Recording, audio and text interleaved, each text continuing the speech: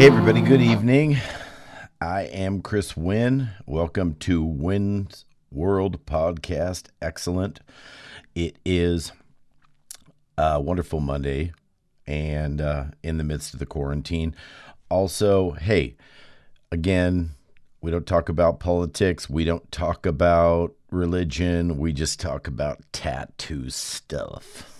Sometimes we talk about restaurants. Sometimes I don't know, cars. I don't know, whatever.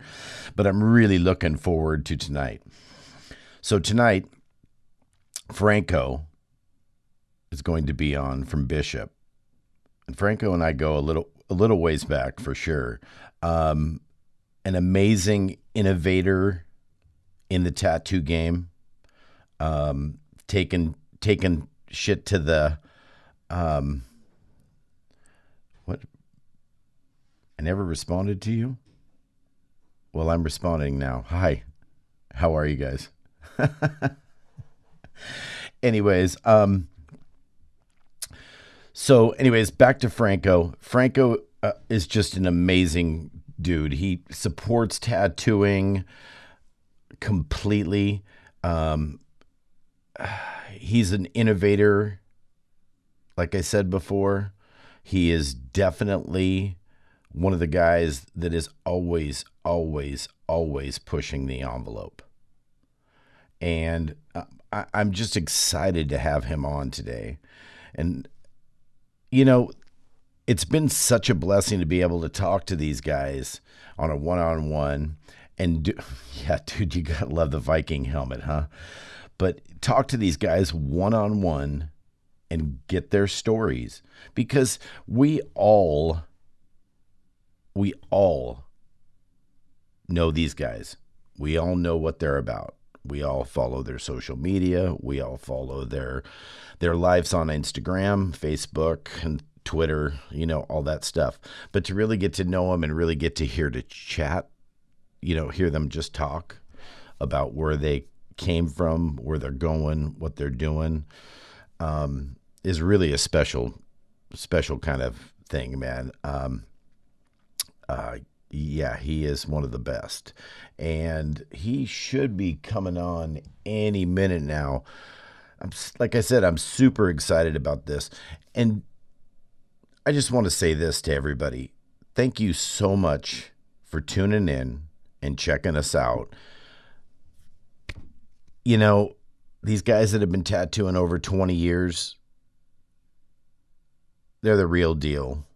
Because when you've been doing something that long, 20, 25, 30 years, it's a part of who you are. You can't quit.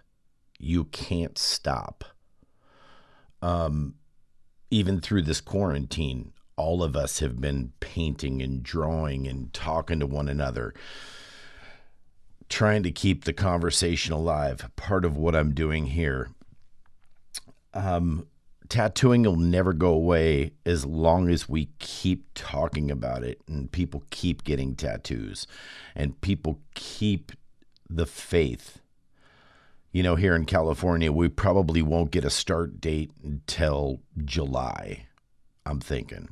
They keep telling us this and that, but we're, you know, in phase 3. So, and it's hard for guys that haven't been or that have been tattooing as long as we have. We don't know anything else. You know, it's like waking up and having to pee every morning. You have to do it. That's how we are. We just keep it rolling. And that's, in times like these, it can be a tough thing to do. But if you have faith and you have hope, we're all going to get back to it, man. There are guys that are already starting, which is awesome. I'm super pumped for them. I know my clients are really anxious to get back, and so are we. And I see that Franco just jumped on, so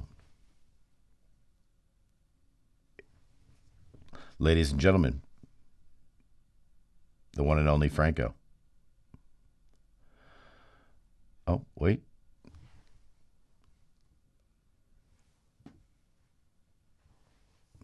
ago. This technology, especially for old dudes, is kind of hard. Franco, what's up, brother? What's up, Chris? How you doing? I'm good. How are you today? Good, man. Just got done with my day and relaxing, Nice. breathing. Well, thank you for being here, man. We really appreciate it. Thank you, man. Always fun to talk tattoo talk, and I know that a lot of think we've all learned to talk a little bit more over this last month or two. I mean, we used to put our heads down and tattoo for so long, and now it's like we're learning how to talk to our kids and loved ones and all that sort of stuff. So, kind of reminds me back. Remember back in the '80s when there was not so many distractions as there are now. Oh, yeah. It seemed like we were talking to the neighbors more and playing and hanging out, and aunts and uncles would come over and we'd sit down at the table and actually talk to them. And so kind of reminds me a little bit about of those days. Yeah. And, one of the things that I've talked about through this whole thing is that I hope that camaraderie and that getting back to the backyard barbecues and getting back to the things that we loved growing up as kids, Yeah, the world needed it. I mean, to be honest, this world's went to shit over the last probably 4 or 5 years, maybe 6 years, ever since. It's no wonder when you hear stories about Steve Jobs not wanting his kids to get on an iPad and iPhone. Yeah. This world just went to this. I remember, shit, man, you got gray hair like I do. So you remember that movie Lawnmower Man? Oh, yeah. Oh, yeah. It's like, here we are, man. We're getting close to that being a reality. But so far we have those types of distractions among us. And, even for myself, it's I got to constantly fight to put the phone down and, live in the present. Yeah, that's one of the things that I'm really trying to do is set the phone down for a couple hours, in the morning, couple hours in the evening, and just get away from it. Mm-hmm. It feels good too. Like yesterday, my daughter dropped my phone in the jacuzzi, and it was weird because it wouldn't work all night, and so I was doing all kinds of stuff. I like to play with the kids anyways, but I was playing slime with them and doing all this stuff, and I had this urge to check my phone, and I'm like, oh, I can't. It doesn't work. Yeah. And I was like, this feels kind of good. Like I know I can't check my phone the whole night. Yeah. So I went without a phone for 2 days, man. I was, trying to do the great thing by, when I went out and did my grocery shopping and did all that, come home, strip down, throw all the laundry in the wash, get in the shower, do that whole thing, man. And was like, where's my phone? And called it up, and the washing machine started ringing. So I was out for 2 days. Dang, dude. You know what? I'm sure you got a lot of stuff done. And yeah, man, it's definitely one of those things we got to balance, And there's nobody to help us balance it. It's up to us. That's what makes it so tough. It's up to us. You know what I mean? So does that mean we have to get more disciplined? It's hard. It's like we live in a society where we have to have discipline about so many things: eating healthy, right, working out, working, family time. So, and there just seems to be so little time to get all of the stuff done that we need to get done. I know. And how busy time's going by faster. Oh yeah, and how busy we need to be just to, like get shit happening and make shit happen, and Yeah. Yeah, yeah, definitely. I wake up at 7 a.m. every day and I start working. Even through this whole thing, I start working at 9. I usually get finished at about 4:30, 5 o'clock, somewhere about that. And I've been trying to keep myself disciplined with it, at least a half hour worth of working out, every other day, eating right, doing all that stuff, going on walks, swimming laps and stuff that I'm able to do. But I kind of find myself kind of sliding over into the cell phone thing, man, when I'm taking 5, instead of just sitting there and enjoying the sky. Yeah, exactly. I mean, the bills keep mounting up, right? So it's like it keeps us on the hamster wheel. Oh yeah. You know, it's like got to keep up with everything sometimes. But yeah, you know, I always flirt with the idea of like moving to Hawaii or something like that, and just like going off the grid, um, and just chilling. You know what I mean? Like Matthew Jordan, like he tattoos in New Zealand. He's got like tons of acres and like a farm, and if you want to get tattooed by him, he's gonna take you, you know, hiking and hunting and all kinds of stuff. Right. I was like, dude, you got the life. Well, you know, and a lot of guys are starting to pull off the grid and going and doing their own thing. I mean, you know, Gogwe is up in Oregon, like, you know, and dude, there's a lot of people that have just gone out in the middle of nowhere, and they're just kind of Morgan Pennypacker has gone out, and he travels when he needs to tattoo or whatever. And these guys seem to be so productive at the same time Yeah, that they're getting away from stuff. they just these are the people that just said, fuck it, Yeah. I'm doing it. You know what I mean? Like there's always something that holds us back, but then a lot of times people like, you know, they're so tired of the matrix.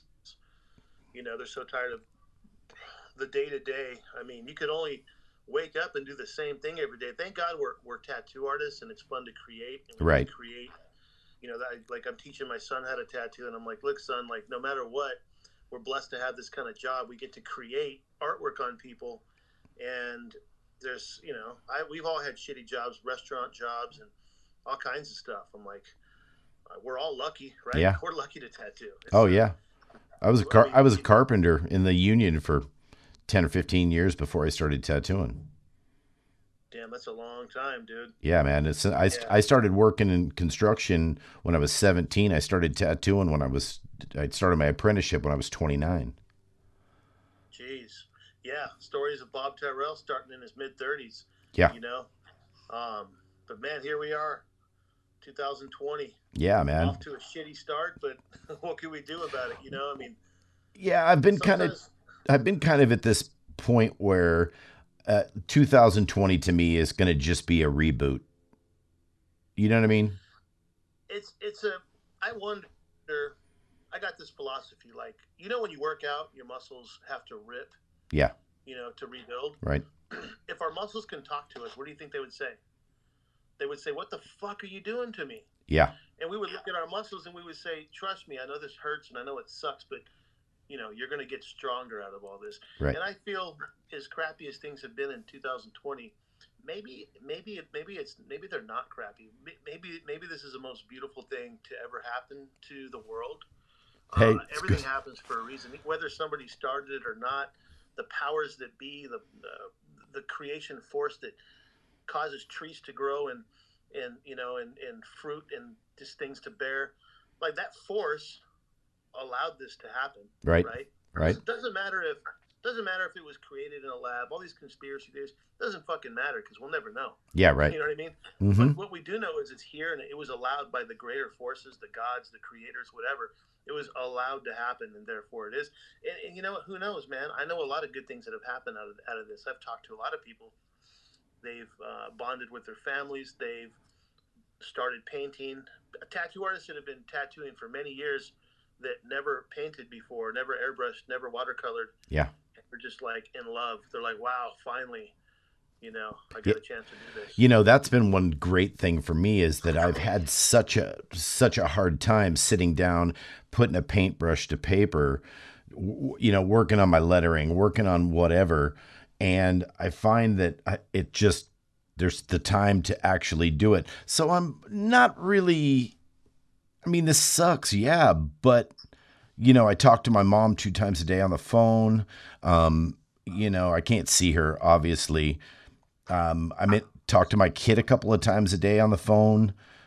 And I feel like I've built these relationships now that, like you said a little bit earlier, are a little bit deeper and a little bit more meaningful. Like, when was the last time you got to spend this much time with your kids? Yeah, man. I mean, they're not even in school. Yeah. So imagine that. Like we're all home. So that's a beautiful thing right there. Oh, Can't yeah, man. discount that at all. Oh, I yeah. mean, And that's, even out of the worst situation, if you look at it and you're grateful and you're humble and you're positive, it can be great, Mhm. you know? Exactly. When we look at like Andy Frisella and like these, some of my favorite motivational guys that lived a tough life, Yeah. we're living through our own stories, Oh, right? yeah. Everybody wants to watch these motivational people. And you know what? Sometimes I hear their fucked up stories, and believe me, I got my own. Yeah. But sometimes I get a little jealous, like, oh shit, that's a good one right there. Like, fuck, I never had to suffer. Like, I never did that. You know what Yeah. I mean? Like, I did this and that, but I never did that. I was never a bum, But like, I get jealous of their stories of perseverance in a fun, playful way. Like, fuck, that guy overcame some shit, and like everyone that's going through something right now, this is just adding to your story, Yeah. you know. Yeah. It is adding to your story. And and you're getting these great times when you get to you get to see your kid do something, or you know just it's just very different. And if you wrap your arms around that part of it, you're going to come out on the other side really in a better place. It's I've talked about this a lot. Like, for sure, we know one thing: when this is all over, we're gonna really miss it. Mm. Our kids are gonna miss it. I heard one cool thing. It was like, this parent talking to their kid when they're like 25, and they're like, "Do you remember that time when we had the freaking coronavirus quarantine?" And they're like, "I don't really remember that, Mom or Dad. I don't remember that, but I remember there was that weird time where like we hung out for like 3 months in a row. I remember that." Yeah. Oh, that was it, son. Yeah, that was it. So yeah, it's like, when will we ever get this kind of reset button?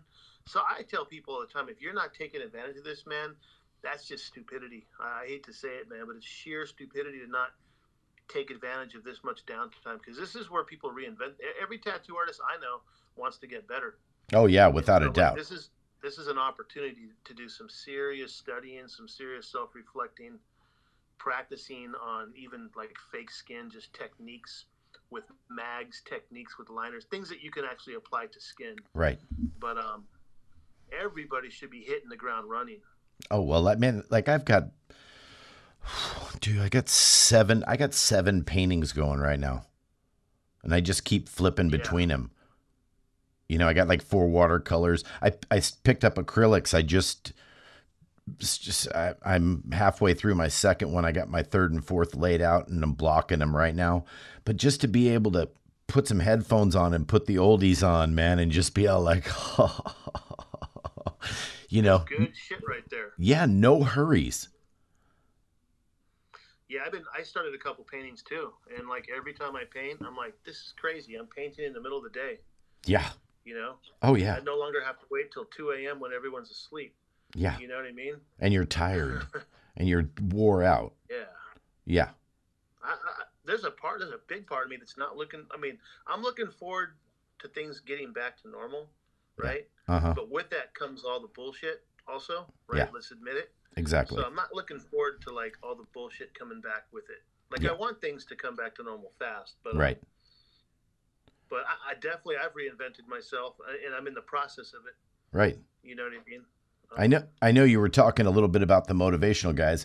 I spend about a half hour listening to like Tony Robbins and Les Brown and a lot of guys. Les is my dude, and I just I get so much from that because it's Heck not, yeah. who do you listen to on and stuff like that?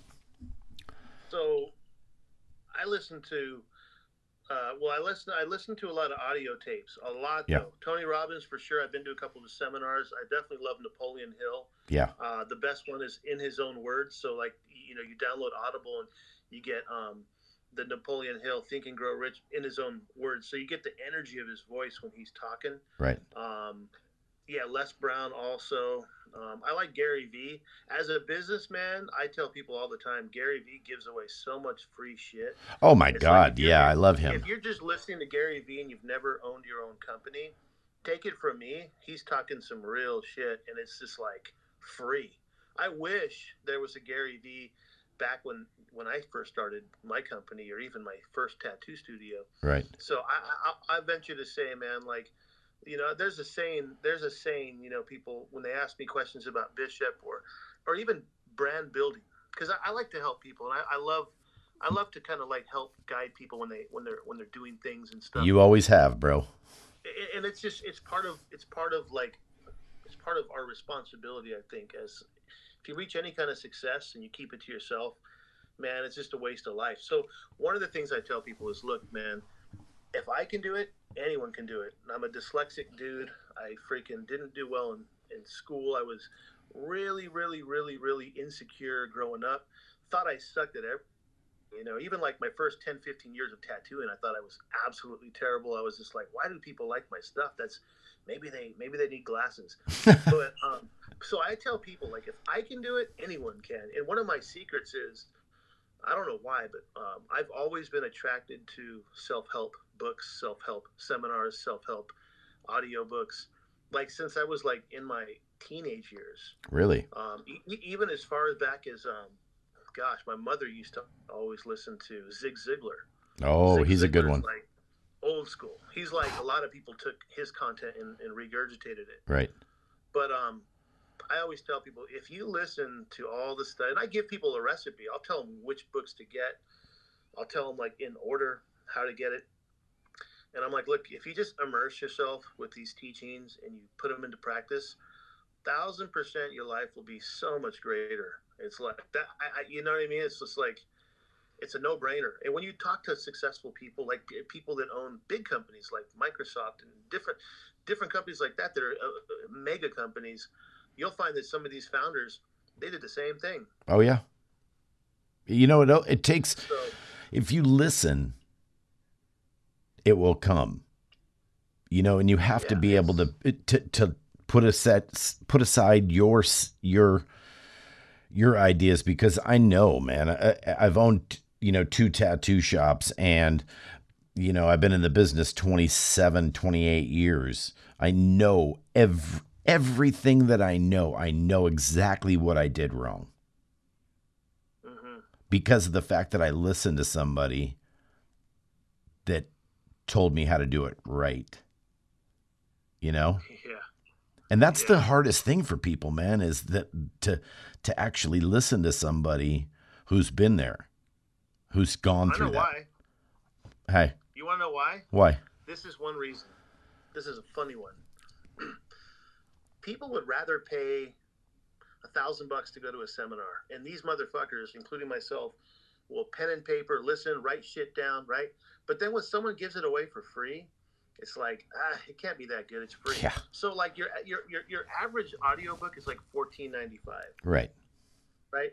So the average person will download it because their uncle told them to, or maybe I told them to, but they really won't. Like 50% of the people that download an audiobook, they'll actually never listen to it. Mm-hmm. Then another 30% will listen to like the first chapter, and then they'll lie to themselves and tell them they're going to finish it later. Right. Very few people actually listen to it all the way through, let alone 2 or 3 times. Because in my opinion, you got to listen to it 2, 3, 4, 5 times. Without a doubt. Napoleon Hill says so. Yeah. So like, I feel like the reason why people don't want that advice sometimes is because it's free. Yeah. It's like free, or it's really cheap. But man, if you can erase that way of thinking, if people can just go, you know what? Why did I think that way? That's stupid. Like, these people wrote a book for a reason. Like, Napoleon Hill studied, the richest men in the world for 20 years. That'd be like you studying the top tattoo artists in the world for 20 years. Chris Winn studies Guy Aitchison, studies Philip Liu, Jack Rudy. For 20 years, you followed these people around, and then you wrote a book about their recipe. But not only is his book unique, you only wrote about what they all had in common. Right. So if they all woke up at 7:45, shit, if I want to be a great tattoo artist, I'm going to wake up at 7:45. Yeah. I mean? But these books, all these books and Audibles and Tony Robbins, and man, that's some good stuff right there, man. I'm tried and true on that. And I'm still going. There's lots more I need to learn. Yeah, and I listen to stuff 3-4 times, man. I just finished the audio book. Have you read that one, The Subtle Art of Not Giving a Fuck? You know what? That's one of the books I'm going to get to. Oh my God, dude. I mean, the I've heard first good time I things went about through it, I was like, oh, okay, this book is good. Second time, I was like, this book is fucking great. After that, man, it. I'm Yeah. buying them for people. Yeah, yeah. You know, another good book like that is because I feel when people want to get better at tattooing, shop ownership, business, anything, it's you can't just get knowledge for business. You got to get spiritual knowledge too. Oh, yeah. You got to get health knowledge too. Like the whole foundation. Like when you look at a foundation of a house, it's like a mixture of things to create that foundation. Right. So I know a lot of people they'll go straight for all the books on how to create wealth. I'm like, oh, don't do that, man. Like, you know, one of my favorites is the Four Agreements. You know, or How to Win Friends and Influence People. That's a great one. Dale Carnegie's another great author that I love, and it's got to be a mixture of different books. Like if you look at my Audible list, it's like a mix of spiritual books. It's a mix of, you know, how to think positive books, you know, recipe books on success. It's like a mixture of things. Health, Oh, yeah. you know, eating right, because we all know that tattoo artists, man, we're cursed with having some of the shittiest diet in the world. Dude. You know what I mean? Oh, yeah, man. I went from 340 to 250. I'm at 250 right now. You know, Yeah, and that's good, man. I swear to God, it's changed my life. Yeah. How long were you 340 for? Dude, I was balancing right between 340 and 320, 10 years at least. At least. That's a hefty price to pay right there. Yeah, but you know what I mean? Like I was just running and gunning, and I thought that's what it would take, is just putting in the hard work. But I did learn after losing all that weight that, and it wasn't as hard as I thought it was going to be, because I just changed up a few things in my life in a positive direction, and that shit just flew off. You know, I was eating great. I drove past every In-N-Out burger I saw, you know, and, you know, we're always trying to get these quick bites, you know, but carrying around, you know, good nuts and good granola bars, and, you know, stopping in for a smoothie, nice clean juice or something like that. That stuff will all change your life. Heck yeah. And for you youngsters out there, man, get this lesson sooner than later, because, you know, especially now, there's so many healthier choices. Oh, yeah. Than when I started tattooing. When I started tattooing, it was pretty much like, you know, late night Mexican food, or like, you know, fast food only. You know, there was no Chipotle or, you know, things like that. Now Yeah. you can get some nice grilled chicken and some rice and vegetables and True. all those kinds of things, you know. Yeah, totally. But you girls want to meet the lady of my life? Come Yeah, over here. dude, please. This is Viviana. Hello, how are you? She's a little artist. This girl's like loves to do artwork. How many tattoos do you have? Like 3, 4, 5? she's like something like that. She draws all the time. She draws on me. That's I'm good. gonna taste some. See, talk about kid time right now. See, Nice. she made some good stuff for me. Thank you, love. I love you. This is good. Can I have it all? Thank you. See, that's beautiful. That right there is beautiful. I'm telling you, this is wealth right here. Oh, yeah. Well, you know, and you know, I know that this sounds like the biggest fucking cliche from, you know, close to Nike's Just Do It, but dude, kids are our future. And nobody fucking realizes that. Because we live in a selfish world, man. People are just take. Oh, I know. That's why, like, one of the things I try to teach my 18-year-old son, besides tattooing, I'm just like, you know, the tattooing is just going to come naturally with the things I teach you, but I'm teaching him respect. I'm teaching him how to make sure you're a giver. You know, I have this philosophy: give twice and take once, but make sure you fucking take what's yours. Right. Because if you don't give yourself self-love, that's a whole nother topic. Oh, but yeah. give twice and take yours once. That means people should always be given a little bit more than they're taking, but it's okay to take. It's okay to get things in your life, you know? Yeah, totally. Totally. I totally agree with that whole point. And that's one of the things that I've been trying to do over the last 4.5, 5 years. Just given twice and taken once. You know what I mean? Hmm. And,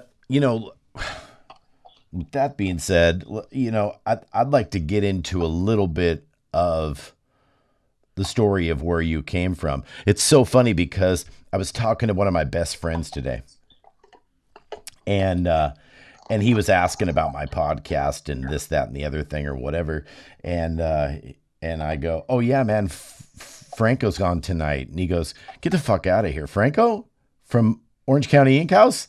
And I was like, "Oh yeah," and he was like, "Oh, dude, tell him I said what's up. He finished my sleeve for me. He was so cool to me. I love that guy."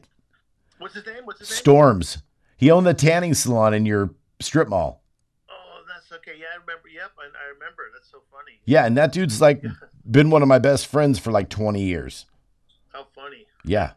It's Small crazy world. how everything kind of interweaves. That's the story of life, man. That's Totally. why there's never coincidences in life. It's just Yeah. one big netted blanket. Well, that's why, man, I always tell these youngsters, man, do not burn a bridge because you will have to recross that fucker sometime. All you young tattoo artists out there, treat your bosses, even if they're weird, man.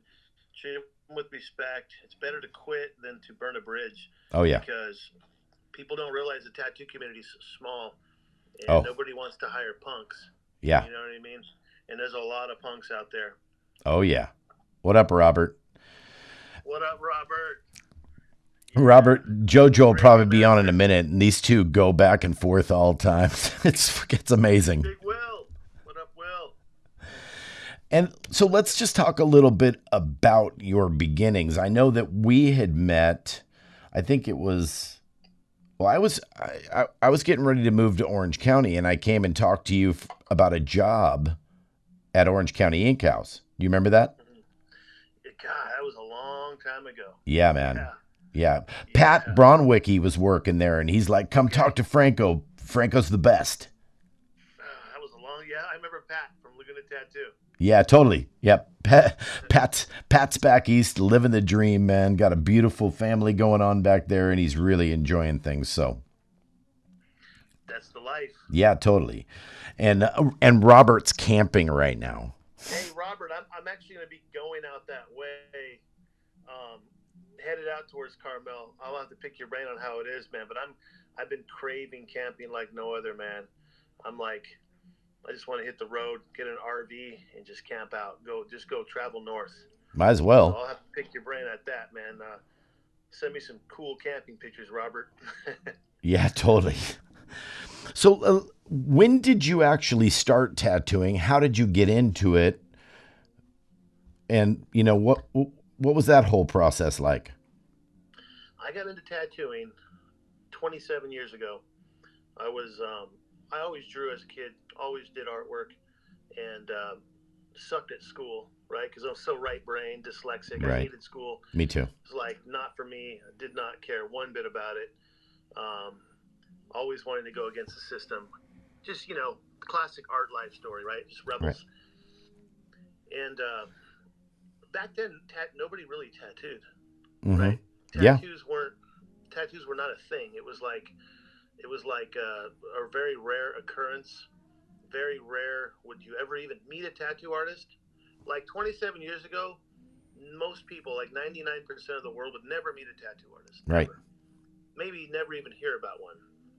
And you wouldn't even really see him that often, unless it was on an older man, right? Like a biker or a True. gangster. So I was tattooing. I was drawing, and my cousins Edwin and Dean, they lived in San Gabriel, and they lived in the neighborhood that Freddie Negretti lived in. Yeah. So they were basically from the same neighborhood area, and my cousin Edwin would always take me around, and he would like show off my drawings. They say like Chicano style. Yeah. That was the only style I knew back then.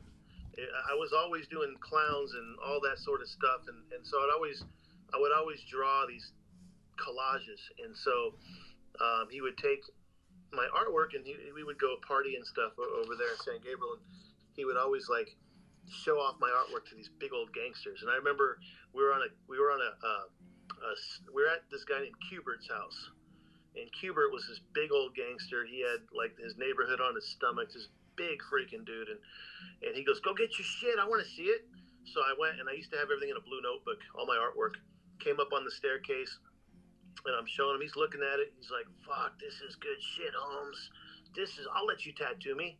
That was a beautiful thing about gangsters. I learned tattooing on gangsters because they just didn't care. They would let me, Oh right? yeah. No matter what. And, and if you guys remember back in the days, like 20 something years ago, there was not a lot of good tattoos out there, Mm-mm. right? Like if you like they were some shitty ones. It was very rare you would see a good black and gray tattoo, and that's when it hit me. I saw my first good black and gray tattoo, and it was a mermaid on this dude named Chuck. Isn't it funny? Like I'm not the best at remembering names and stuff, but I'll never forget Chato Fly. He had a '85 Buick Regal that I ended up buying off of him. That was my first car, and he had a mermaid on his arm. He goes, "Yeah, you got to meet Freddie, man. Freddie's a legend." And 27 years ago, Freddie was a legend. Oh yeah. Like he was in rap group. He was in rap groups back then. He was like a neighborhood celebrity. It'd be like hey, Freddie's in town, and it'd be like, who could spot him? Where's he at? Oh, he's posted up at the hotel, tattooing. He would come to town. He would tattoo people. Then he would disappear. Maybe Yeah. he went to prison. Maybe he went.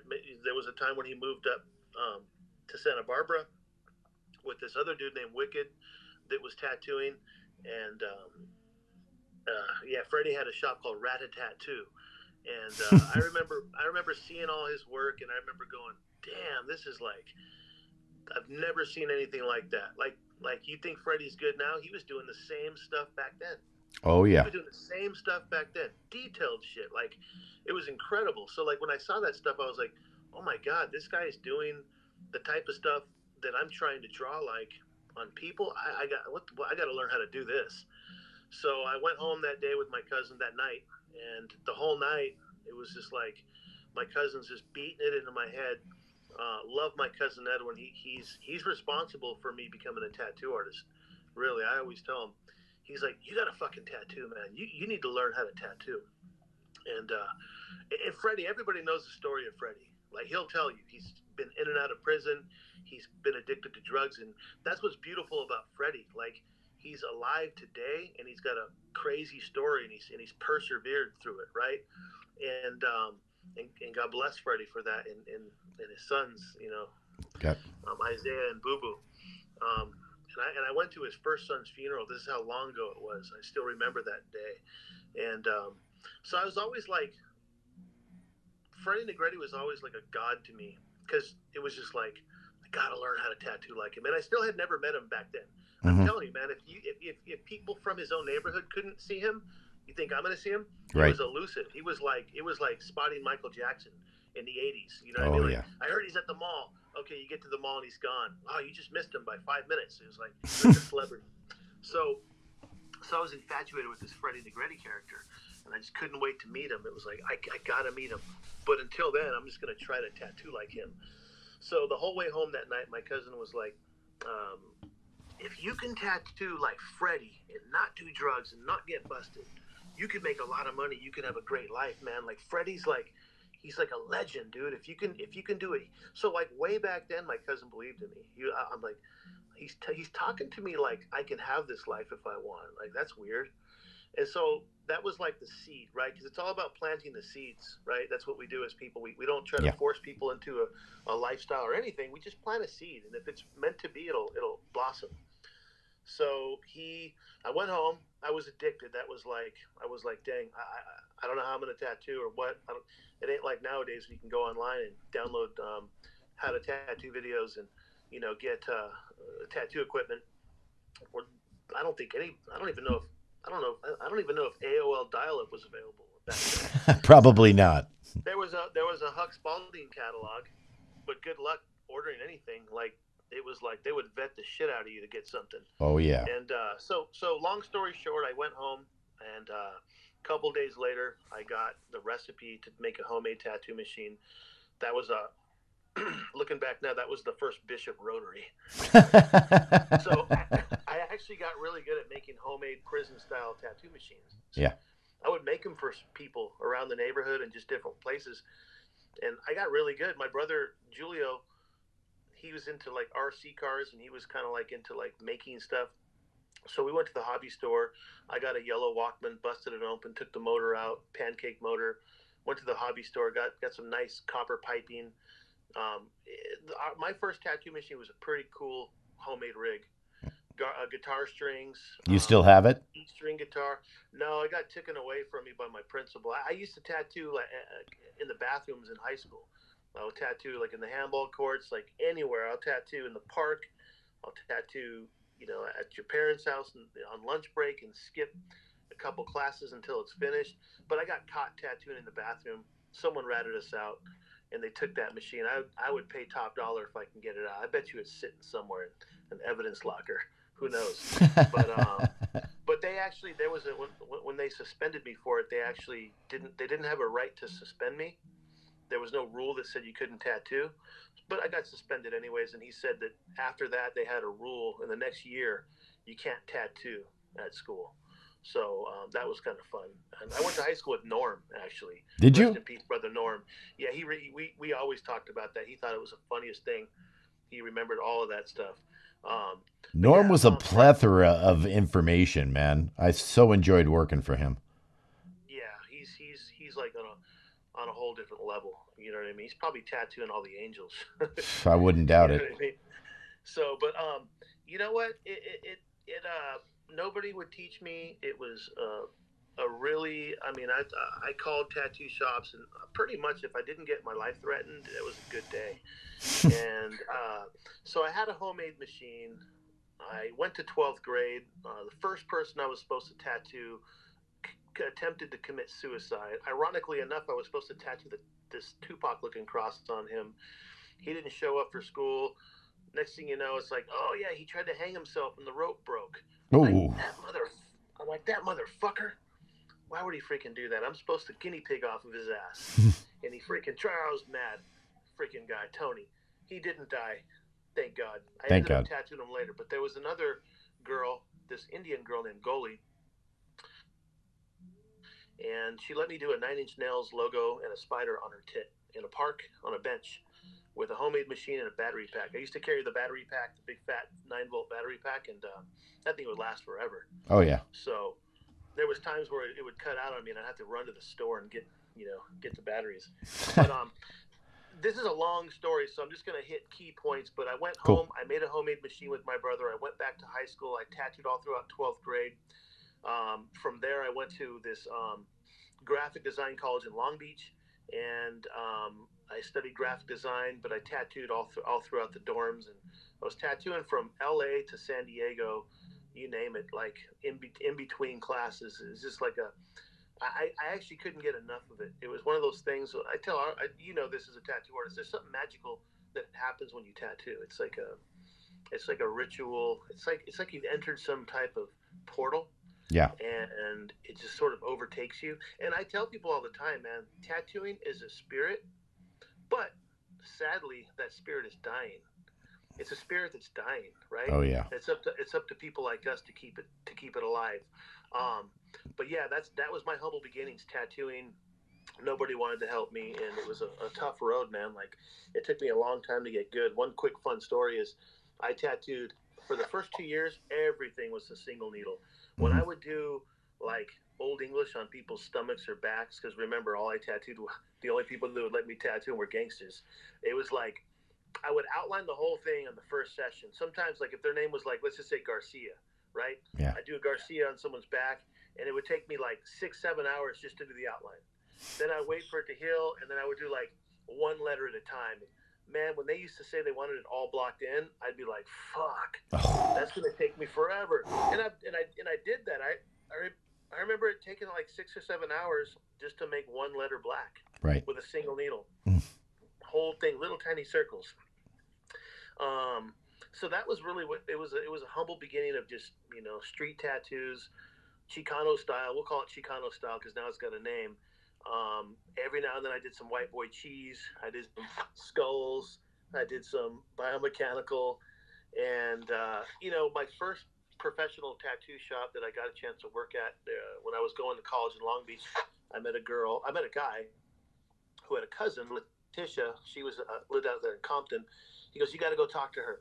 So I went. I remember I went after school one day. I went to her house, and she's like, "Yeah, I own a shop in Huntington Park called Body and Mind. I don't know if you ever heard of Body and Mind, I had. but it's a legendary shop. Pint came out of there. Chewy Quintanar was from the area. Bunch of people were from the area. My brother Happy, um, shout out to Happy. He's a longtime friend of mine that kind of showed me the ropes at my first shop when I first got there. I was nervous, man. Tattooing on the streets, tattooing in people's houses. Now I'm in a shop, right? It was like, damn, this is crazy. So I worked at Huntington. I worked at Body and Mind in Huntington Park for about 2 years. That was a crazy shot, man. Like, I'm not a gang member. I've never been a gang member. I've always been the fly on the wall. And man, I have almost got some tragic stories from being that fly on the wall. But that was a scary shot because Oh yeah. it was a violent area, man. There's people running in there that either just got done shooting up the place or just got shot at. It was like that, and then like the next day it'd be like the sheriffs would pull up and they would get tattooed on duty. Oh yeah. Like it was just this wild time. There was no rules. It was like it was crazy. You know what I mean? So that was my first shop, and then from there I went to Huntington to Hollywood, LA Tattoo. Um, my brother Happy, he's like, "Hey man, you know that guy Cartoon?" Because even back then he was a legend. Yeah. And I'm like, "Yeah, yeah, Cartoon, yeah, the man, the myth, the legend." Well, he just left the shop, so he's going to work at this shop called Spotlight with baby with Bob, and I'm like, "Oh, okay, cool." I laugh with Cartoon now because I'm like, man, you're to me you're such a legend, and I appreciate you so much, Cartoon. Man, I've always seemed to just be right behind you trying to fill your shoes, man, but never can. You know what I mean? Because there's some big shoes to fill. But For sure. yeah, as soon as he left, I got his spot. I got a chance to work with the legend Baby Ray, and that was a memorable experience that anyone who's got a chance to work with him, consider yourself lucky because he's about as old school as it gets. So like, he's the equivalent of having like a very strict father that'll beat your ass if you screw up, and then when you're older and people say, "Hey, how'd you turn out to be such a gem?" Fuck, my old man was freaking crazy, man. Like, he made me freaking shake your hand and look at you in your eyes, man. And he would smack the shit out of me if I didn't. Mm. That was like working over there with Baby Ray. He was a very strict, old school dude, and if you didn't follow the rules, he'll just hit you. There's not going to be like, "Hey, knock that off." It's after you wake up from getting knocked out, then he'll put his arms around you and take you on a walk around the block and explain what you did wrong. Thank God that never happened to me because I was smart enough to spell respect the right way. but yeah, that's kind of a touch on the beginnings of my career. That's cool, man. That's cool. And I'm sure there's just massive amounts of stories that you could possibly pool. But when did you end up getting to Orange County? Was that when you opened the Ink House? So I always lived in Orange County. When I was going to college um, in Long Beach, I would kind of stay Was back that and Brooks forth. College? Did you go to Brooks? Brooks College, yeah. Yeah, on Brooks PCH. College. PCH, yeah. Yeah, bro. PCH, 2000 PCH. Long Beach Familia, bro. Oh, no. Nice. Okay, good. I didn't even know that about you. Yeah, Yeah, man. it's This one's Boo Boo, and this one's Boog. oh, nice. Yeah, Boog. He's a master. Oh God, Love yeah. Boog. Um, yeah, dude, it was I was in Long Beach. So I'm from Orange County, born and raised. I was born in actually, I was born actually in Flagstaff, Arizona. Mm. My upbringing was wild. My upbringing consisted of alcoholic father, abusive, crazy childhood, which I am so grateful for. Let me tell you, it's what shaped me into who I am today and who I want to be in the future. Right. But my mother had ran away from my father because back then he was on a good one, and so she ran away to Arizona. I was born over there in Arizona. He found her, brought her back to California. So I think I was. So they're like, how were you born in Flagstaff, Arizona? I don't know why my mom chose Flagstaff, but she It was went just a there. minute. Yeah. So I came back here. So we grew up in Santa Ana. Around when I was about 14 years old, my mother was like, this is really dangerous. This is when drive-bys were really popular. They were Oh really yeah. just starting to get popular, and Santana was not a fun place to be during that especially time. back then, yeah. And so she had moved us out of there. She actually moved us to Tulsa, Oklahoma. Now, a lot of people. There was a time when I was known for doing like prayer hand tattoos, Hmm. and part of the reason, it's a long story, but she picked Oklahoma because it was cheap. She picked it because she watched this. My mother, God rest her soul, she's passed away, but she raised us right, and she was like, you know what? I was watching Channel 40. You remember how all the moms watched Channel 40 back in the days? It was like a Christian broadcast network. She's like, and I saw these UHF baby. yeah, I saw these 40-foot high prayer hands at this college called ORU. And my mother, man, she had a crazy life. Crazy, crazy life. Her parents died when she was young, back to back from cancer, like when she was like in her mid or early 20s. Her best friend cousin got killed in an accident. So she that was just some of the stuff she went through. She had a crazy story, and so she was always like scared and wanted the best for us. So that's why she moved us out of Santa Ana. She didn't want us to get in trouble or anything like that. Right. And so she moved us to Oklahoma because there was these 40-foot high prayer hands, and anybody from Oklahoma, you know about those. And man, I remember as a 14-year-old standing underneath these 40-foot high prayer hands, going, "Damn, these things are that's badass. This is freaking cool, man." Some Albrecht Dürer prayer hands the size of a freaking four-story building. And so that was like real special to me, right? That time, I ended up only lasting like 2 years in Oklahoma. I got kicked out of school for stealing cars, and I was just dumb and stupid. I was like, I was your classic kid growing up in a single household with no dad around. I was just rebellious, looking for attention. And my mother, she moved us into like a housing project. Like I'm like, the first day I got there, there was this dude that wanted to fight me just because I was from California. He wanted to prove how tough he was, and his name was Tia. I'll never forget his name. We became friends. He was from Africa. He was from Africa. He was a dude that I was like scared to death of, man. I'm like, why do you want to fight me, man? It's obvious you can kick my ass, dude. Look at the size of your biceps. But we ended up playing basketball that night. We became good friends. But yeah, so we moved from like this Chicano neighborhood with Chicano gangs to like this Crips and Bloods era. If anyone's from Tulsa, Oklahoma, you'll know about the north side, Tulsa, Oklahoma. You'll know how crazy it was. I remember watching a special on Arkansas gangs. You remember that one? Yeah, yeah. Back in the days. Man, there's other places out there that are crazier than Compton, crazier than South Central. They just didn't get famous for some reason. Yeah, yeah, No yeah. rap groups came out of them.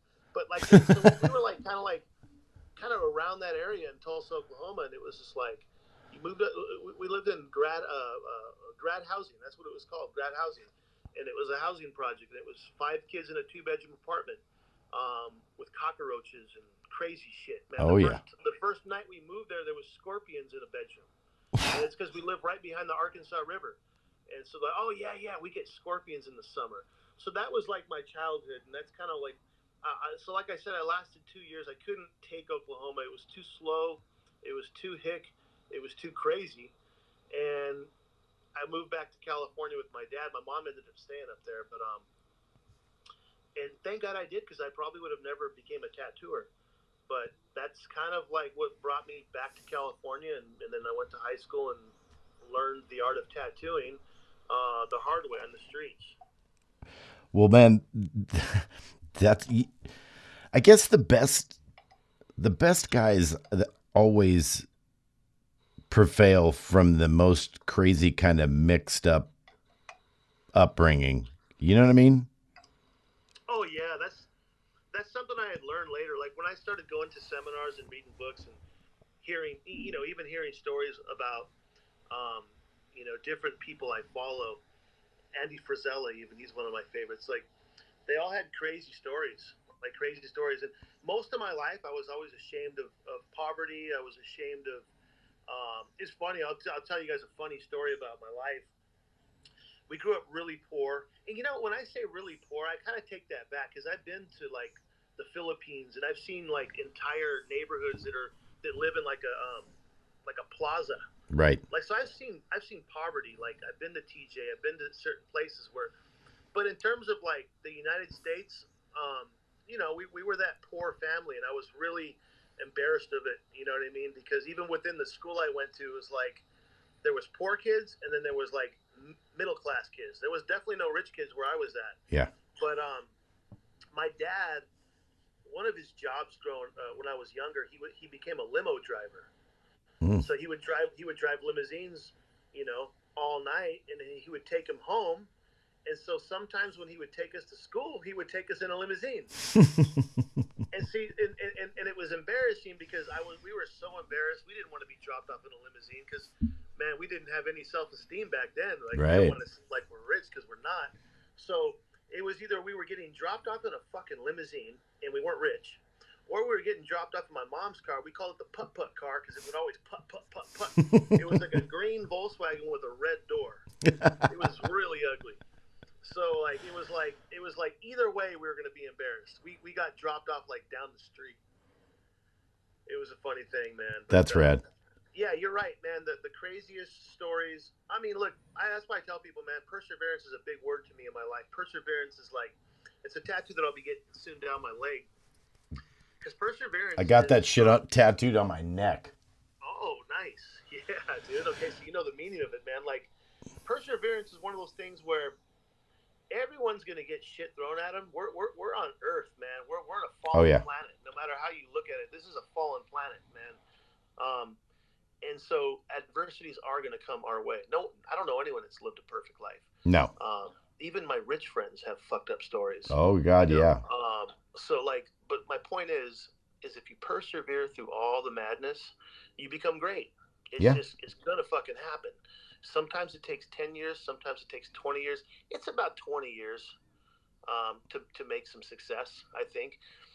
But yeah, man, I tell people all the time, don't give up. No matter what, if the more fucked up your life is, the more great you'll be.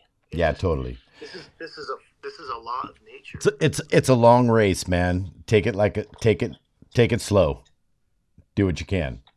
Now one thing I'd love to do is get into the 20 years after. They're going to shut us off for a minute, so I'm going to drop back out and drop back in if you're okay with that. I know about that. Okay. So let's just make that happen real quick, man. So everybody, we'll see you back in a couple of minutes. Peace. Talk to you in a minute, buddy, brother.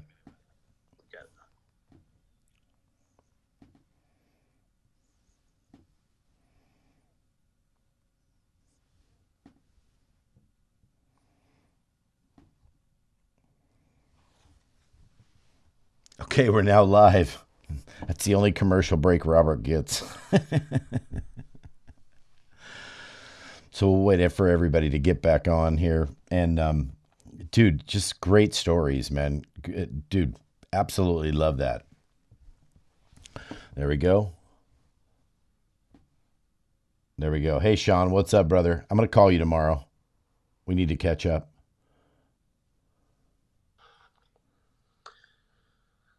Hello? What up? There you are. Okay, we're back. Yeah, man. I love storytelling. That's why when we do our IG lives, it was just kind of like, what are we going to do with some of the free time we have? And I didn't realize how much I enjoyed it. I love hearing stories. I like storytelling myself. There's always something to learn when you hear someone's story. I know that's the case for me. Well, it is, because like I remember hearing about you coming up in Long Beach, and then because I came up in Long Beach right next to Hawaiian Gardens. When I was 7 years old, I saw my first lowrider.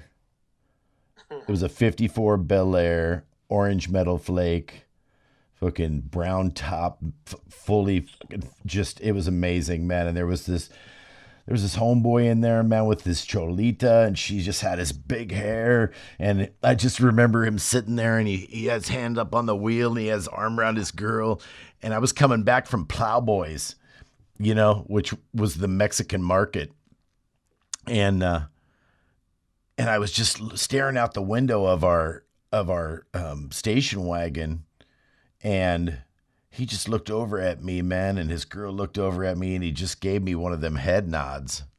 And I was hooked. And I was hooked. For sure. We're having some buffing problems right now, but let's see. Okay, he just jumped out, so I'm sure he'll come back in. What's up, baby? Dude. Quit dodging my texts. Dude, what's up? He's coming back. Just 1 minute, everybody. There he is.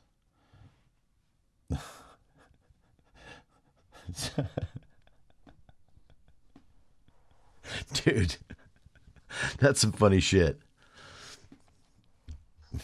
You know how when you're on Instagram and like you see like the little notifications come up on the top? Yeah, totally. I've been flicking them off, right? Yeah. Well, I must have touched this one a little bit too long. It took me to someone else's live. Well, Thomas Pendleton just texts me and he says, "Tell him to stop dodging my texts." Oh, hey Thomas, you know what? I gotta make sure he's got my number. He might be texting my other number. Text me his number when we get off this. I will. I will definitely. I love Thomas Pendleton, man. He's a part of my tattoo, my stories, man. Dude, I have his first professional tattoo on my back. Oh man, that's freaking cool. I want to see that one. Yeah, dude. It's just, I'll tell you, man, I love him. I love that cat more than anything. As a matter of fact, man, I swear to God, it's been about last 3 or 4 years, man. We talk 2 or 3 times a week without a doubt.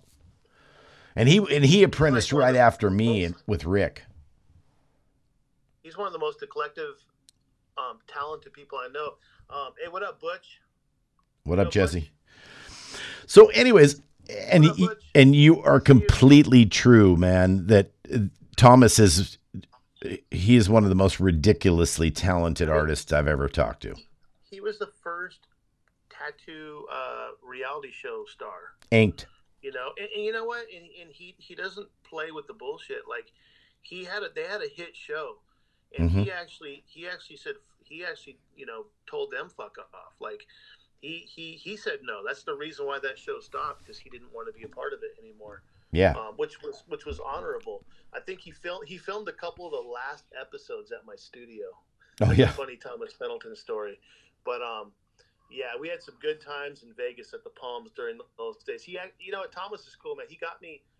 I could say I was on the first tattoo reality show. Nobody probably remembers, because this was like, fuck, how long ago was that? Like 12, 14, 13, 14, 15 years ago? Dude, I think it's longer 16, than that. 17? Shit, I'm getting old.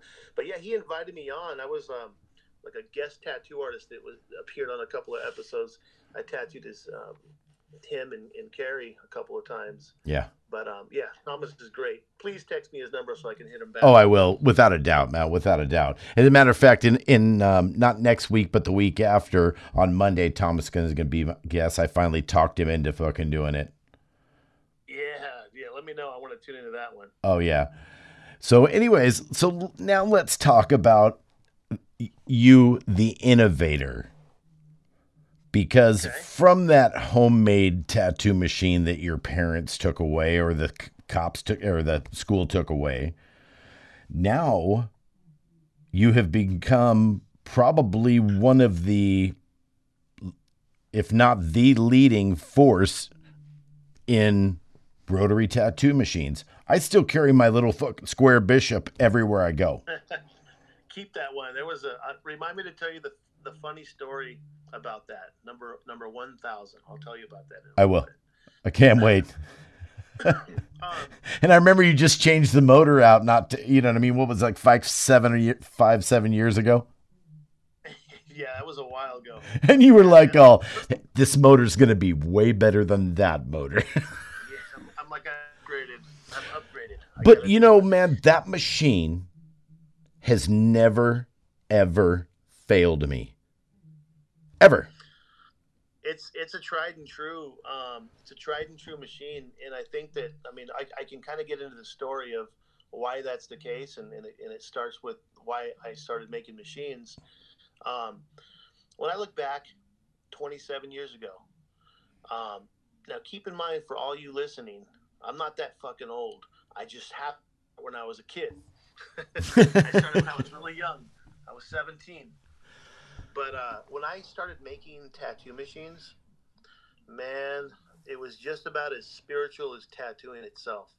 There was something about, you say, like, you hear people saying, like, it's when you cook your meal and then you eat it, it tastes different, right? Yeah, It's the same thing when you make your tattoo machine and then you tattoo someone, you're sharpening your own needle to go tattoo someone. for sure. Man, there's something real sacred about that. There's something really sacred about that, and I'm very proud to have came from that school. I mean, there was, look, I tattooed with no gloves. That This was back when it was like, you know, if you didn't have gloves, you're still going to tattoo. You're going to just grab a rag and just kind Oh of yeah, work your way around the skin. Kleenex in my bare hands, bro. That's how I started. Yeah, and it's of course I don't condone that. This is just my story. Um, and but that's, Kids, don't try this at home. yeah. There's no need to.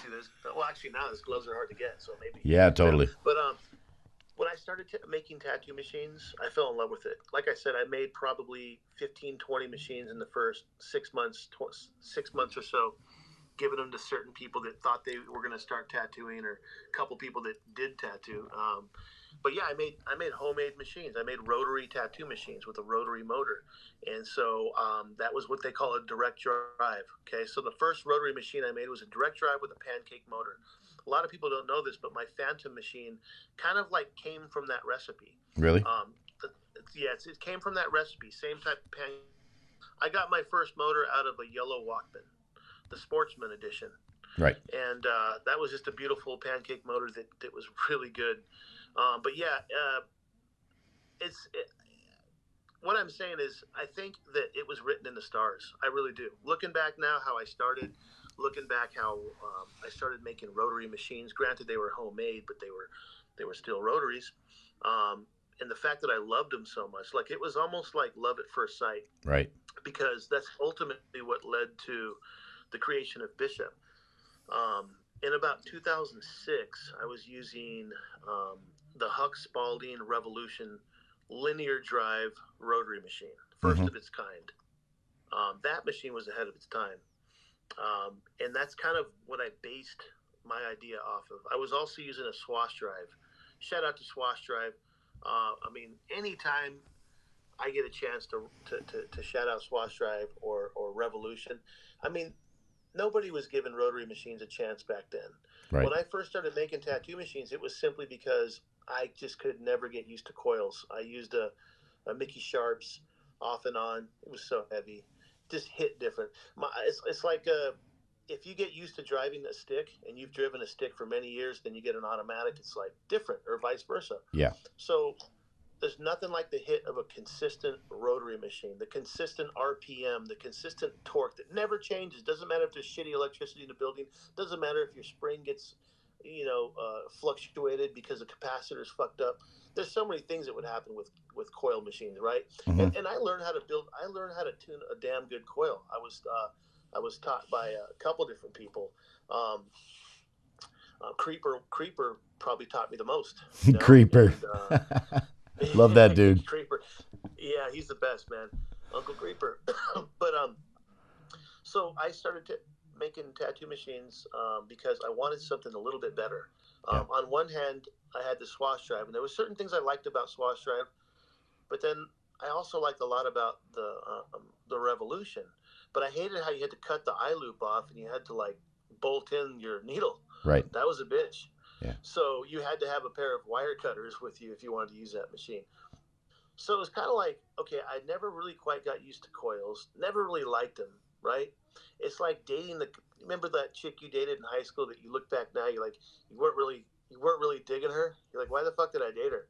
I look at coils in the same way. I never, and I'm not talking smack on coils. Like I owe respect to coils because I respect the game of tattooing. I respect Right. the spirit of tattooing, and coils is part of that whole thing. Oh yeah. For me though, I just couldn't. I couldn't. I could not dig a coil, and I know why. It was because I got used to using a freaking rotary with a single needle for Right. 3 years. Right. And then from there, I went to a cosmetic machine, Mechi. It was a cosmetic tattoo machine. So I went from a homemade machine to a cosmetic machine. And then like I said, I got a Mickey Sharps. I tried that. It was so heavy if you're coming from a homemade Featherlight 1 ounce machine. Right. So 2006 comes. I started entertaining the idea of building like my own rotary machine. At first, it was just for me. At first, Mm-hmm. it was like, I'm going to build a badass machine just for me. Now, the reason why I say that is because, probably as well as I do, is back then, nobody used rotary machines. No. It was very, very rare. You could probably hit 15 conventions in a year and scour the halls of the convention, and you might see 2 or 3 people using a rotary machine Mm-hmm. in total. And it was so like rare to use a rotary machine that I just thought I'm going to build myself one, and then it went from maybe I'll build one for me and a couple of the people in the shop. So I set out on hiring this fucked up engineer. The reason why I say that is because he ended up stealing from me and making my machines behind my back and selling them on the black market. Oh, I remember. I heard I don't know if stories you ever about heard of that. Impact Rotary. I had one of my helpers, and so I hired this guy and I drew him all the schematics for the machine. I'm like, this is how it's got to look. This is how it's going to work. I sort of morphed all the ideas of rotary knowledge that I had at the time based on the earlier models I had built, the direct drives, um, the Revolution, and some of the swash drive techniques of just movement. It's a completely different movement actually than swash drive. I take that part back. It's more of a direct drive linear movement. That was my first machine, which is the square one you were talking about. Right. I drew it up. I had this guy make it, and so he was this guy that worked for this medical company, and he did everything on the side. And everything he did was it's still expensive. When I look back now, I was like shocked. I'm like, fuck, never mind. This is expensive. Maybe I won't do it. And looking back now, it's like it was 2,000 for this, 1,500 for that. Tooling. Franco, this is gonna, tooling. I need $750 for tooling. So it was expensive. So Right. there was a period of time where I was just walking. I was just kind of. I'm gonna walk around here a little bit. Cool. Cramped up. It was kind of like this moment where I thought maybe I'm biting off more than I can chew. Like I don't know if I have the time and money to invest in in just making myself a machine. Because remember, my back then my dreams were small. I just wanted to make myself something cool. Right. But anyhow, I got too deep into the project to turn back. And so when I got a hold of my first prototype, I used it, Chris, and it worked really good, man. It was noisy, and it was later that I had learned the art of quieting down a rotary machine, because that's one of the beautiful things about rotary machines is you can tattoo for 8 hours without going home and falling asleep with a ringing in your ear. Mm-hmm. And so yeah, that was the first machine I had. It was the square one that you have, super ugly and funky, like it reminds me of an old beeper. Dude, And, it's not that ugly, bro. it's freaking square. It. So this is a funny story. So I made that machine. I actually made like 5 or 6. It was kind of like, if anybody knows machining, it's just as easy to make 5 or 6 than it is one. Right. And so I made like 5 or 6. I built them, and I gave them to a couple people in the shop. One of them was Alexi, my former apprentice. He works with me still to this day. My brother Alexis Vaatete. And we just kind of tried it out, and I remember thinking, oh my God, this is butter. This is fucking butter, man. This is. I knew I had something special. The reason why was because it was perfect linear movement. There was no side to side rattling. It was like, I mean, you remember coils back in the days? They still move side to side. Yeah. They still had movement, so your needles were actually hitting the skin, but they were shaking. They were shaking at a minute micro level. Right. And so this took that all away, man. It was like I was tattooing. You can just feel the butteriness of the tat. I remember laying in color and black, and it was just like painting with a marker. And I remember going, and then it was like I would let people in the shop try it, and they were all like, "I'm not giving this back, dude." then it was like this game of, "Hey, can I borrow your machine? I'm gonna do this one piece." And so it was like borrowing, and then I was like, "Fuck, I better make some more." called up, fucked up engineer, and I said, "Hey, can I make 10?" And then he gave me a price, and then I had like 10. Then I started building those. Then I would give them to different people, certain friends. I think even Pat back then probably had one. Oh yeah. And then it was like everybody I gave it to, like they wanted to buy it. They wanted another one, or they let someone in their shop borrow it, and then then they wanted one, and then it was like. But keep in mind, back then, certain we're old timers, so certain things bother us, right? Right. One thing that bothers me, and it's not so much anymore because I've learned to just kind of like deal with certain things in life. It's kind of like you just made a pizza, and then someone comes over and they just want to eat off that pizza because it's done now. Right. Right. But you had to make it. So when I started making rotary machines, it was frowned upon. I got made fun of. I got teased. Not all lighthearted, of course. Ridiculed. What the fuck is that, man? That's not a tattoo machine. The fuck is that little toy? And so, like, when I started making rotary machines, they weren't accepted in the industry at all. Still, most people use coils. I'm going to say 98% of the world use coils. I use both. 2007-ish. Yeah. I use both. So, like, yeah. And so, like, so back then, you had a couple of companies that were making rotaries, but they weren't ever popular. The rotary machines in general weren't ever popular.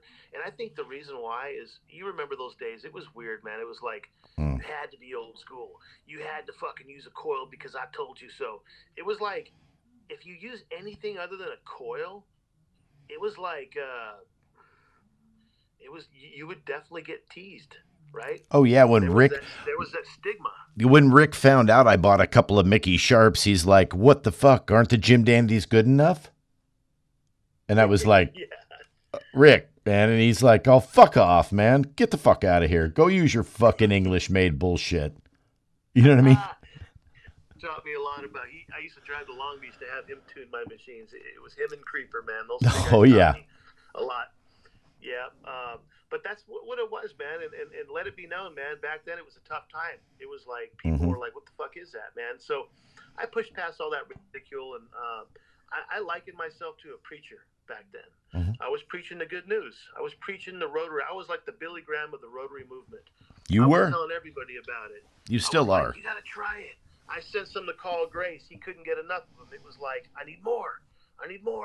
I sent some to Steve Soto. It's like that now you got people that are like winning awards using rotary machines, and so now I'm sending some to Joe Capobianco. Fuck, Franco, these are fucking incredible.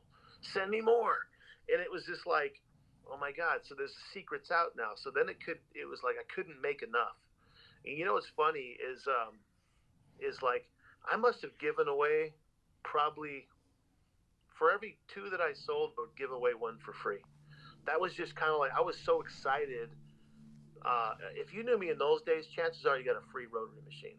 Dude, I think I got my second gen I think you gave it to me for $150 because I came down to get one from you because I'd heard good things about them, and you didn't have any in stock. And somebody had returned that one because they didn't like it because it was pink. And you were like, "Oh, motherfucker, I got this pink one, man." And I was like, "Oh, fucking pink's the new black, bro. Kick it down." Oh, man. Hey, I'm glad you got that one, man. Yeah, and then I got that one, and then I gave it to Horishige from Japan because he wanted to try it. Hopefully he hopefully he keeps that one. Oh, Well, I'm sure he will. I'll tell you a funny story. So when I first started making the machines, I had it to where I was like, I'm gonna hand sign every one of them, and I remember I'm like, I'm gonna hand sign them and number them, like, because I think this is artwork, man. These are hand creations. So I was like, I put 1/, and I remember thinking, should I do 500? Should I do? And this is in the very beginning, so I thought to myself like, fuck it, I'll just put 1,000. There's no way I'll ever fucking sell 1,000. Like I'll have to be an 80-year-old man before I sell 1,000. So I'm gonna pick 1,000 because that's so far fetched that I'll have plenty of room to do 2, 3, 4, 5, 3, 4, 500, 600. I'll have plenty of room for that. That's a funny thing, right? And so like I said, I would give away machines to everyone and anyone. I would sell them for half price. I just wanted to really genuinely get the news out there. I'm like, these machines are badass. You got to try them. And I remember back then I was a member of the Rotary Forum. Remember that? Mm-hmm. I do. It was like Rotary tattooing was so damn underground and so freaking quiet that there was a special forum for Rotary, and that was an awesome forum. And I remember there was this builder that's now building rotary machines. He picked my brain, asked me all kinds of questions. He was doing coils at the time, and I was the dumbass, just so happy, giving them all away, my recipes, and then next thing you know, I created a competitor. But back then, dude, I was just excited. I wasn't a smart businessman. I was just like, I was so happy to have made this machine that people were loving. People were genuinely like, dude, you're changing the way I tattoo with it. Like, this is light. This weighs nothing. Like, I'm fucking getting tattoos done in half the time, and they're healing good and all these things. And then it was like I couldn't keep up with the demand because these things were hard to build. I didn't know nothing about assemblies. I didn't know about production lines, and I didn't even know what calipers were at the time. Really, I didn't know what plus or minuses were. I mean, shit, by sometimes up to a millimeter that I was hand sanding certain parts for 20, 30 minutes. Yeah. But that's the story of Bishop. That's the beginning, and from there it sort of took off. I think once I put enough machines in enough people's hands that had credibility, and then it started getting into hands like guys like Nico and of course you had Boris. I always got to give Boris from Europe, from Austria. I got to give him credit because he was at this time in 2007 he was rocking Cheyenne. And so he was pushing this Rotary movement in Europe. And so like he was like doing what I was doing here in the US over there in Europe. And so he was like, people back then he was the badass too. So people were like, fuck if you say so. And Europe was a little bit more liberal than the US. US tattoo artists were a little bit more old school. Mm-hmm. But Europeans were a little bit more open to this new technology. So always got to send a shout out to him. He was preaching the good news over there in Europe. And so it just over the years, it started getting more popular. More people started making rotary machines. But you know what, man? At the beginning, dude, I was crazy, man. I'd be like trying to kick down doors of anyone copying me. It was just like I was going on this mission. Because you know what? And it's like I had so much pride and passion. I'm like, here I am, for years making these machines and pushing them and doing all the hard work. And you fucking guys are coming out of the woodworks copying me. And Right. selling them for cheaper. I was getting crazy for a while. Like, oh yeah. Then I just had to calm down. I just had to realize, you know what, it is what it is. Hopefully, people know, the history of these machines, and I'd like to say that hopefully I played a small part of history in terms of the Rotary movement because it was a movement back in those days. It was a full-on movement. It was ridicule, right? And so I felt like. A Well, let me. in a town that didn't like. You know what, dude? You did. You played a fucking big part in that. And let me tell you something. I'm on Friday. I'm going to have Josh Arment, who was Rolo's last apprentice, I believe, and owns Aloha Monkey. And he shocked me yesterday when we were talking on the phone.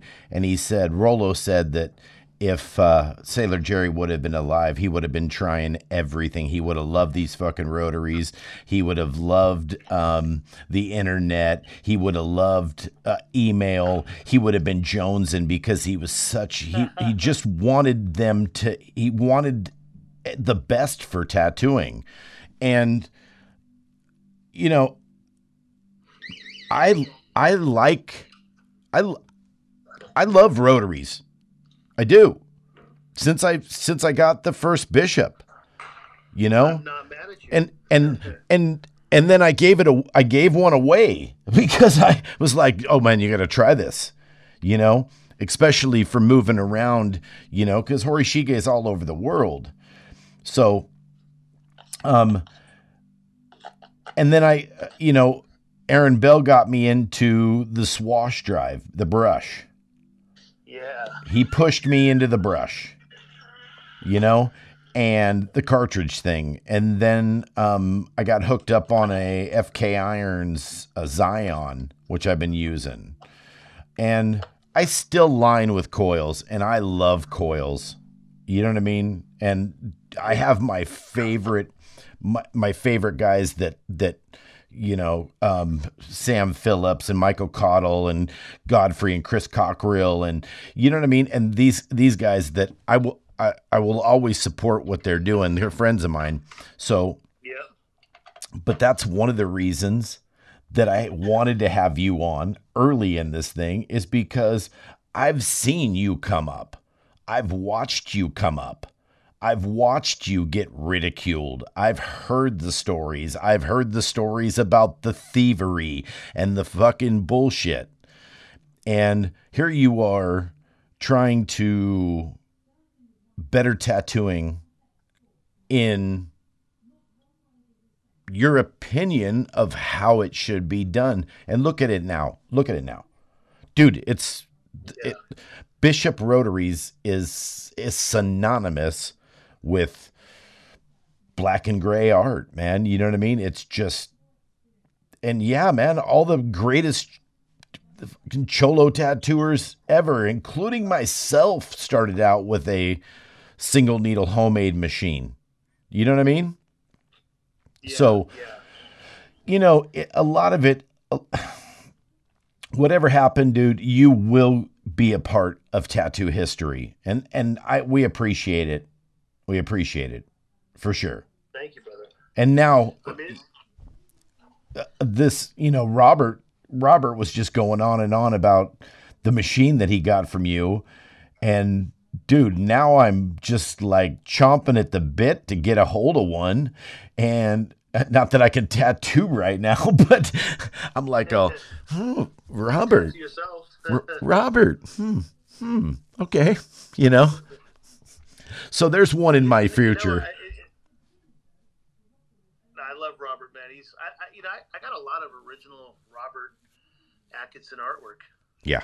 I'm like a fan of his artwork, and I've got shoes that he's done. I think 3 or 4 paintings. I got a recent one that he sent me of a phoenix, which is cool because I'm getting the phoenix tattooed on me here soon. Cool. But yeah, I love what I do. I love making products for the industry. It's like a huge passion of mine, and I think you've heard, like, to get good at something you have to love what you're doing. You have to. I love creating. I love sitting behind the computer, rendering stuff that I'm going to make, whether it be futuristic ink caps or the new next generation machines. I love doing it. I love furthering the industry. There's a lot of us out there that are doing it. And I have a lot of passion and pride in it. It shows, man. It shows. It shows in your business model. It shows in the way that you talk about stuff. It about your products. It shows in the way that you support the artists that support who supports. You're always behind them. No, I appreciate that. I appreciate the recognition for that. And one thing that's really important to me is supporting the old timers, guys like Jack and certain things like that. It's really important. I really wish, and I've always tried to get some ideas started, but I feel like there should be a fund that people pitch in that goes to the old timers, like guys like Jack and just different guys that paved the way for us that might not have the same luxuries as we do in terms of, like a lot of people want to get tattooed by youngsters nowadays. Nobody's trying to get tattooed by the old school dudes anymore, and they got bills to pay. You know what I mean? So, well, the fact of the matter is, and I've said this on my podcast before, is that if I was going to build a custom home, I wouldn't go to a guy who had just got his contractor's license a year ago. I'd be going to a guy who's had one for 25 years.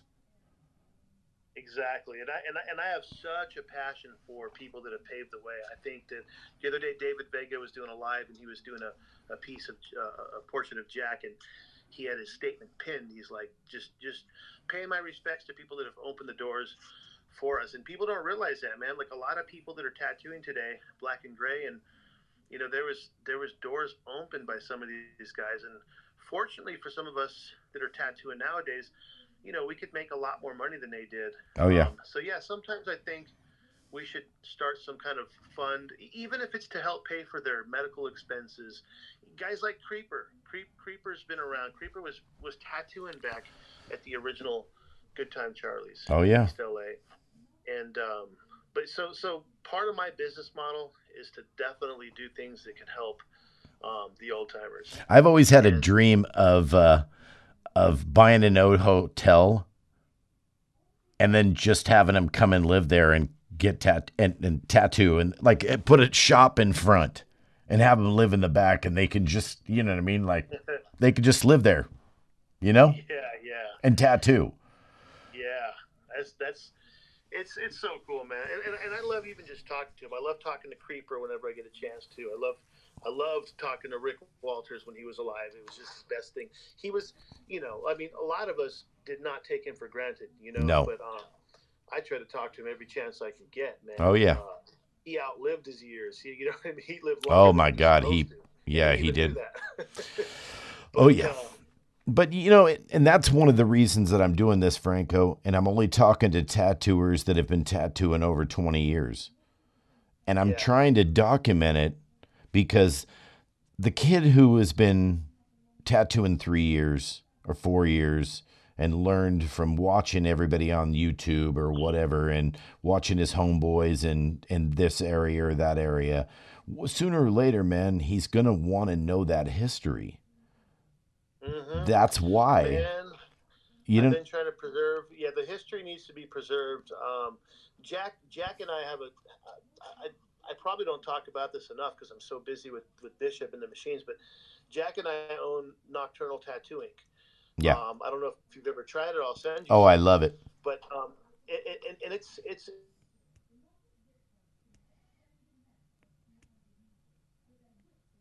Oh, lost you there, brother.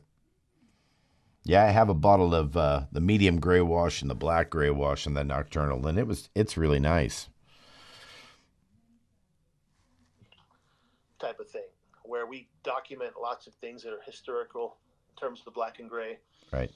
Interviews, different things like that. But yeah, there needs to be more history preserved because if it's left up to people just to tell other people, man, that's a lost art form. There's nothing like something living online that we can pass down to our kids or just to our soon apprentices that will come and go throughout the coming years. For sure. That, like I said, that's why I'm talking to the people that I'm talking to that have 20 years plus, I'm talking next Friday. I'm talking to Eddie Deutsch, man. I'm talking to, Josh Armin. I'm trying to get Greg James on. Big Frank is coming on, and just guys that have been in the spots where history was made, and one of the reasons that I wanted you to be here and be on here is that you have been part of that history. Whether people fucking dig it or not, whether they accept it or not, or whether they fucking embrace that shit, it's there, And like I said, man, I use coil machines to outline just about everything because I like to move. I don't know. I just like the way that it goes. But I love the rotaries for packing shit. I'll tell you a funny story. I couldn't even line with my machines like the first year or two. I was actually coil for lining, my machines for shading and color and anything else. And that's part of why, the reason why I made that liner packer, and I'll get you one of those to try out for sure. Cool. Is I was Thank like, you. I want to try to make a rotary machine that really does line well, because in Robert, he's like, I'll tell you, man. I'll tell you if it works or not, man, because he's, he lines with. You should have heard him in our FaceTime conversation. He was like, "Oh fuck, man, what the fuck? I don't even want to like fuck." You know.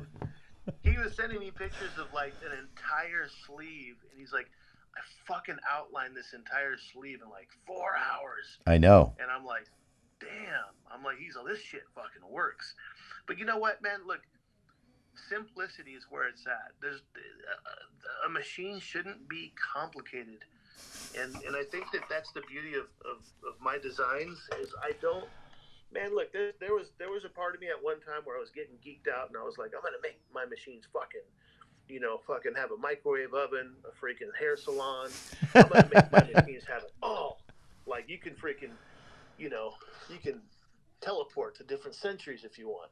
But then I started realizing people just want a machine that works. People just want something consistent.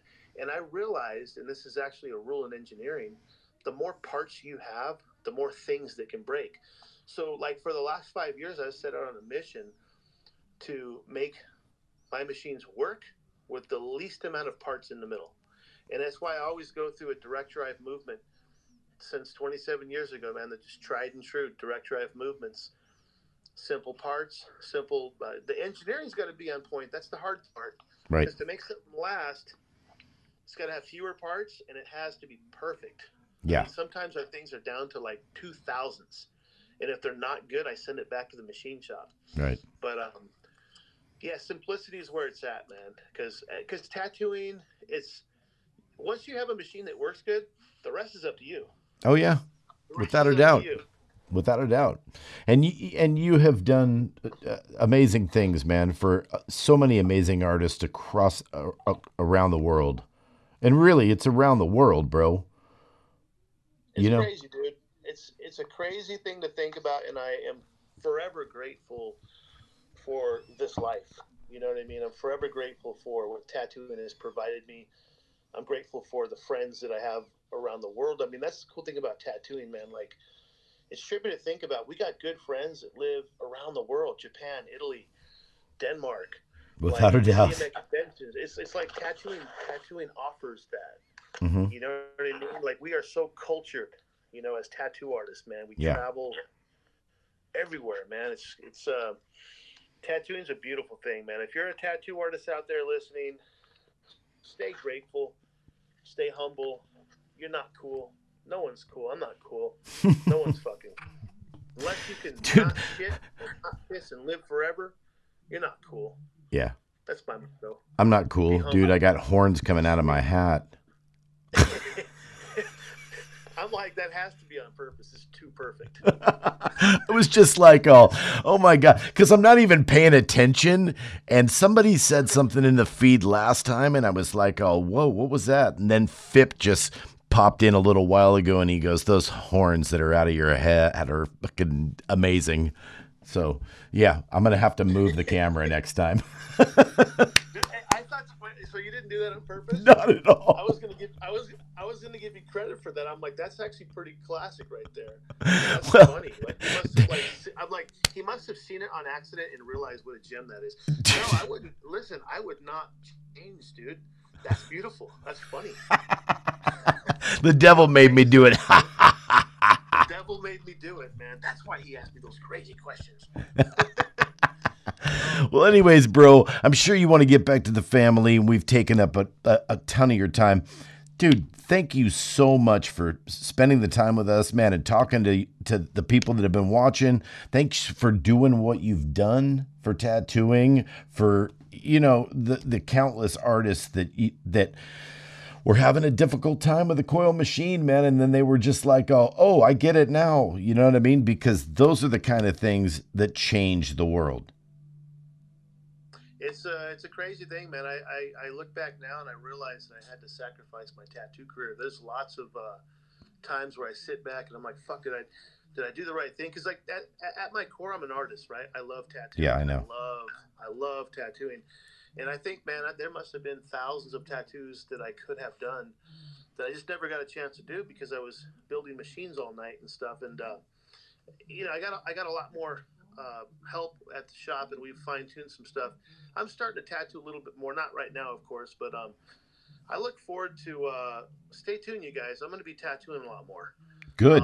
Because I love it. I love tattooing. I've been tattooing about once a week for probably the last 6-7 years. Good. And before that, it was probably 2-3 a week. But I love tattooing. For those of you out there, I still tattoo. If I don't tattoo, I mean, I'm going crazy right now. I haven't tattooed in probably 6 weeks. Tell me about it. I'm fiending for it. Dude, I tattooed myself the other day. Man. For 2 hours and 45 minutes. The other day I was... Oh, we're getting some buffing going. Anyways, hopefully they'll come back real quick. Everybody, man, thank you so much. There he is. Thank you, Chris. It was good chatting with you guys. Thank you guys for tuning in, hearing our story talk. And shout out to my brother Haps. He's brother Happy, man. He's been my homie for a long time. Work with him at every professional tattoo shop. What up, Happy? Shout out to Happy. Yeah. But Anyways, thank you guys for tuning in, hearing us talk story. I'm looking forward to checking out some of the Thomas Pendleton for sure. And don't forget, please send me his number. Oh, I will. You got it, buddy. No problem. Thank you so much, Franco, man. Blessings, peace, and love to your family, to the whole Bishop family. And we'll talk soon again. You got it, brother. You too, all right. Chris. Good talking to you guys. Peace and love, man. I love you, man. You know that. Love you too, brother. Peace, man. Thanks. Thanks, everybody, man, for being here. Thanks, everybody, for listening. Thanks, everybody, for all the love and the support that you guys give me to keep wanting to do this, man. I have wanted to do something like this for a while, man. And, you know, everybody has their opinion, but we're all tattoo family, no matter what. It's just the way it is. So y'all have a blessed night. Have a blessed day. Have a blessed tomorrow. And remember, man, just be humble and get tattooed. Peace and love. Thank you so much for everything.